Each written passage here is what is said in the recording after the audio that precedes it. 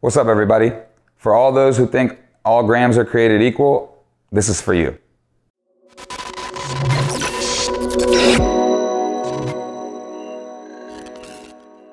What's up, everybody? It's Sam from District Coaching Concepts, and today I'm going to talk to you about how to properly weigh your food.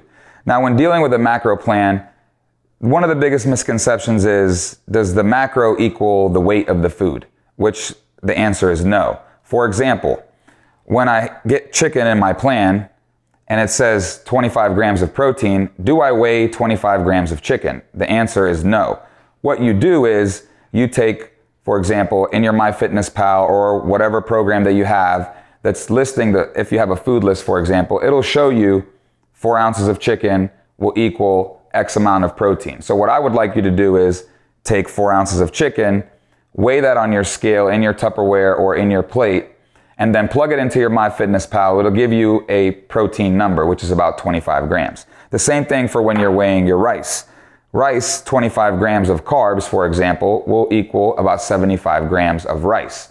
So these are the equations that you're looking to do when you're plugging them into your MyFitnessPal. You're looking to type in the weight that you weighed, and then it will equate to the number of macro when you plug it in to the MyFitnessPal. A lot of times when you scan your foods, for example, chicken right here, when you scan it, you plug it in, it'll ask you what the weight of the food is. It'll also give you a serving size, which will be a weight amount, which will equate to the macro, which is listed on the label.